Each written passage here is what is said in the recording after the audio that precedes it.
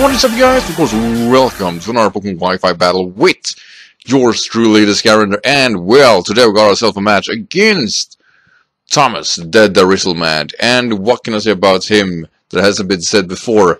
We have battled a few times before, and, yeah, basically, he's a very, very tough player, and he was my first battler on my stream that I had today. And it turned out to be a really nice game. A lot of good games was played this day, so you can expect, if you were a part of the stream, that a lot of those are going to be uploaded with my, well, beautiful voice intuitive to them. Now, looking through Darizzleman's team, he's a trickster player. That means that he actually likes to have Pokemons that aren't really going down, but are a good synergy with the team and just try to set up things and annoy the shit out of your team. So my team isn't not designed around that, but it can cope with it much better than my teams before. So looking at his team, we got Samurott, Typhlosion, Garbodor, Bastiodon, Roselia, and Swallow. And of course, Swallow is going to be the most potent one because, hell, I hate Swallows. They hit so goddamn hard, and I have no real Pokemon that can take that type of damage. And look at my team, I got Licklicky, which is a leftover set with Wish. I got a Solvest Poliwrath, Taunt Electrode with Life Orb, and Thicklob, Marowak, of course, Sucker Punch, Victory Bell with Life Orb, which I actually didn't put on this time. I actually put on Black Sludge, and it's gonna come to bite me somewhat in the ass. And a filler is Swanna. I really want something to fly. Swanna was the one to go, and I don't think I ever used Swanna, so very unappreciated, and it's not going to get her, well, the game going here. It just wasn't her day. It is that simple. So anyway, guys, I do think that he's gonna start off with a Garbodor. So with all of this in mind, let's go. I myself is gonna start with Licklicky because I do want to shut down with her post coming with a knockoff. Well, he's gonna start with a Swallow, and there is really nothing I can do here. I'm just gonna go for, like I said, for a knockoff, hoping for him not to have to protect. You know, knocking off the Flame Orb would be an excellent play, but he had to protect. So not a bad play by my opponent, really not. And it goes for a U-turn just to get some chip damage going, and yeah, I'm in trouble, basically. So I'm just gonna go for a Body Slam, hoping for some damage, to be honest. He's gonna bring the Bastiodon, and that is pitiful. His leftover is actually gonna take him back to his 30. I do decide to stay in here knocking off the leftovers because I don't want to be in a situation where the sturdy saves him, and to contrast to that makes it kind of tough for me to deal with him. Plus I know this thing can't pack Metal Burst, so I really don't want to fire myself out shortly. So basically I don't want to take a Toxic. I know this thing can pack that, so I decided, like I said, go for knockoff. Turned it off somewhat, and I set up Swords Dance with my Victory Bell. He'll go for a roll here, and that is a very good play in some regards. I do get out of my Dakar here, which is my Poliwrath, and I'm just gonna go for Brick Break, and it is not enough to take him out, but I'm extremely lucky here. He goes for a roll and not Metal Burst, so my Poliwrath fights another day, and Bermude is back, or rather is in this battle, and I'm just gonna go for Save Scald. At the range of Bastion there was no way in hell he's gonna save that one. It served the purpose with the Stealth Rocks, and I think that was kind of fine. I have no spin on my team, so the rocks are here to stay. So Swallow is here, and there is really, like I said, nothing that can really take a hit from this guy, and I'm just gonna hope that my Licklickys can kind of cope with it. It cannot. That is just the worst kind of damage. And basically, I'm just going for Protect, you know, just getting the damage from the Flame Orb going, and then I'm gonna decide to sack off my Bermude, because really my Licklicky is probably one of the key players in this battle because of the Wish support. So having that in mind, I know I have to switch out and I have to sack something, and Swanna was, well, to say the least, the worst suited for this battle. It probably was the best choice against the Roselia, but there's where this story ends for it. And I get a safe switch into my Volt Orb. Now I know, like I said, that it is Flame Orb and not like Scarf or anything like that, so I can't outspeed. I'm just gonna go, if I remember correctly, for a Volt Switch, and Roselia is gonna come in, of course, soaking that. I should have definitely gone for a Thunder Wave or whatever, but I did not do that, and I actually ended up taking more damage from the Life Orb as I did to the Roselia. So anyway, Derpasaur is here. Derpasaur has one utility. It can kind of brutalize upon it, and that is, like I said, Wishes is gonna help me out, because Roselia can't really take this thing down, and my opponent here, Darizzleman, is very aware of that. Gonna set up a Toxic Spike, hoping that, or rather, he's gonna bait me out. I'm pretty much forced here to bring Victory Bell, if that's the case. And I decided to go for another Protect, hoping for him to try to attack me.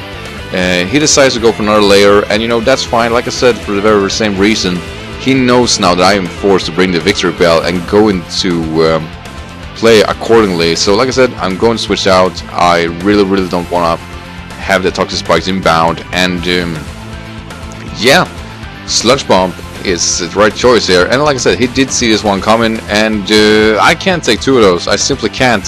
And had I had a Life Orb here, I would actually have killed this thing. It actually lives. It lives with a slither of health, but god freaking damn it. It is enough to take out my Waldine, my Victory Bell. So Victory Bell not coming through this battle, sadly. But I'm gonna bring my phony, the black, or the phony Pokeball or Electro. Just gonna go for Signal Beam, taking this thing out. And yeah, I knew I had to do something like that. There's no way in hell I can play around it. So the way he brings in Typhlosion tells me this Scarfed. So plus they are kinda common with Scarf, aren't they? So I decided to switch out to my Poliwrath, which is Assault Vested. I won't say I soaked this damage well, but you know, in contrast to what I have to do, it's kind of fine.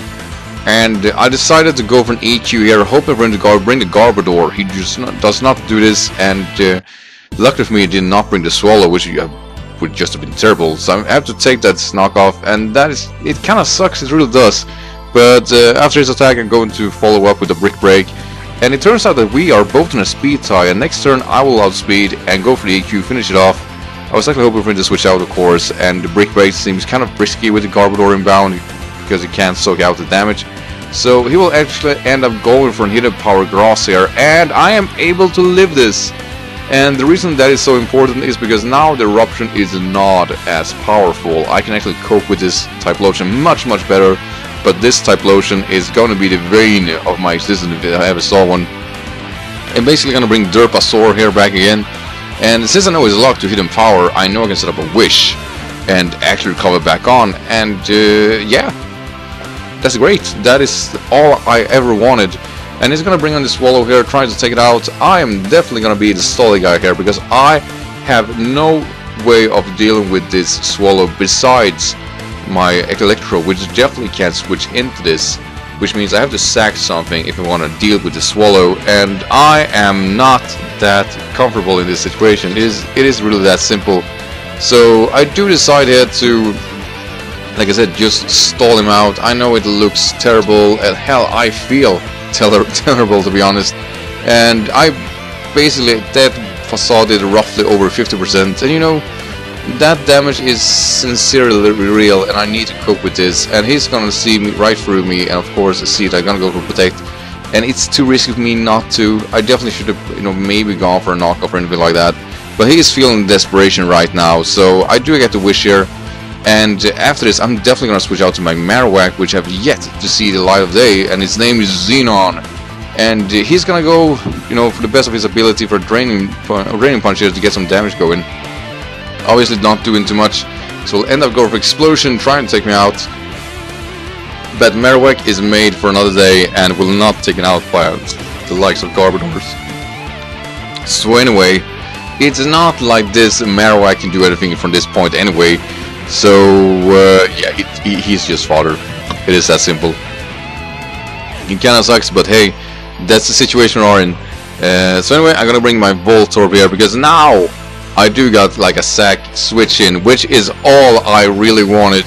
So we're both down 2-2, and I'm gonna go for Volt Switch because, well, it is my best bet. The crit obviously did not matter, but hey, the first crit of the game, yay!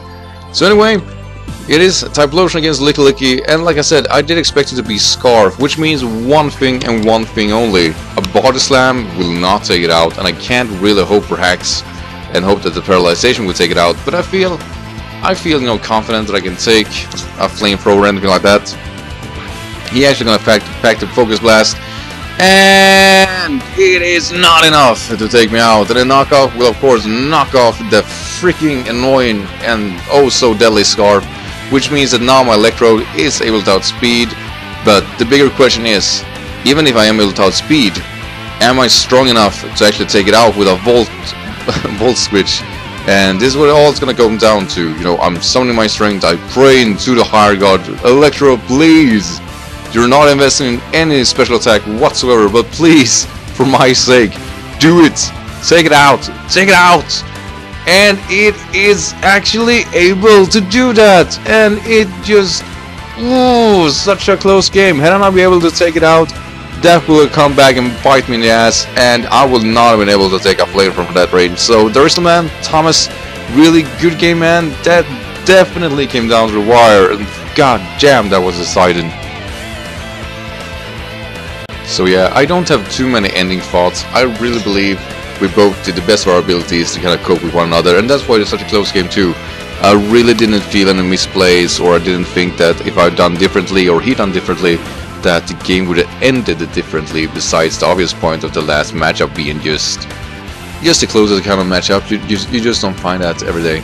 So guys, with that in mind, make sure to check my next battle tomorrow. And yeah, basically if you like this battle, of course, don't forget to leave a like, and if you're new to the channel, don't forget to subscribe, because this is a very, very nice place.